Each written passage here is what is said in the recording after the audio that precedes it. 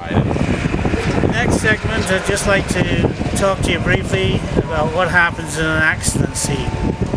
The most important is to make sure there's no injuries, everybody is safe.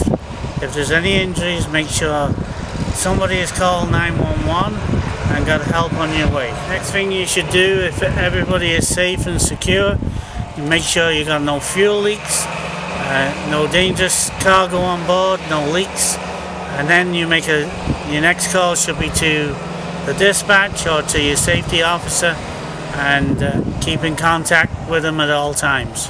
Next thing you should do, take as many photographs of any damage, as many photographs as you can. Really helps when you're dealing with the insurance.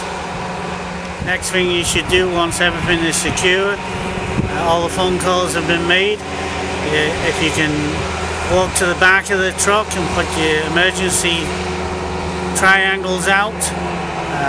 If the traffic can get around you safely, allow that to happen and wait for the authorities to turn up on the scene.